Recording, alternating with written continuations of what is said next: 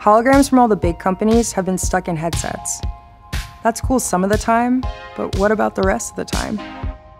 This is Looking Glass Go, a new type of holographic display that works without headsets, combining the power of generative AI with holograms.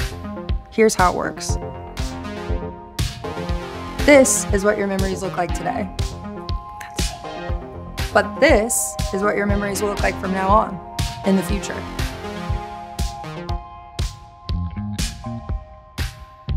Our software turns regular photos into spatial photos. We do this by using an AI algorithm to imagine dozens of perspectives of that same memory. The Looking Glass Go then projects out millions of rays of light to bring that photo to life in the real world as a hologram.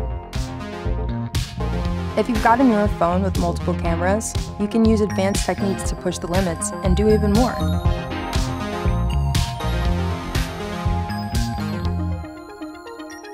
The Looking Glass Go can also run holographic apps, including one that's very special, because it can make ChatGPT holographic.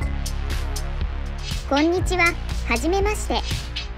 私はホログラムです。 By combining the realism of holograms with ChatGPT, now you can create seemingly impossible things, like a holographic friend that you can practice a new language with.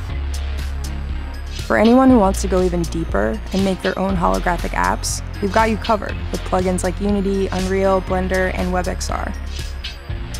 I'm Michelle, and I've been a part of the team at Looking Glass since the beginning.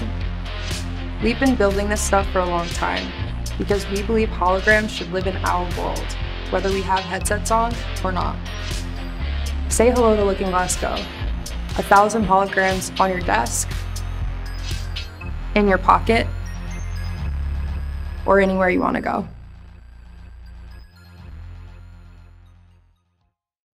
Zoom in. I want to see you up close. Whoa. Easy, Spielberg. You've got that camera so close. I'm starting to feel like a news anchor's pores under HD. Maybe take a step back before we start counting the craters on my nose.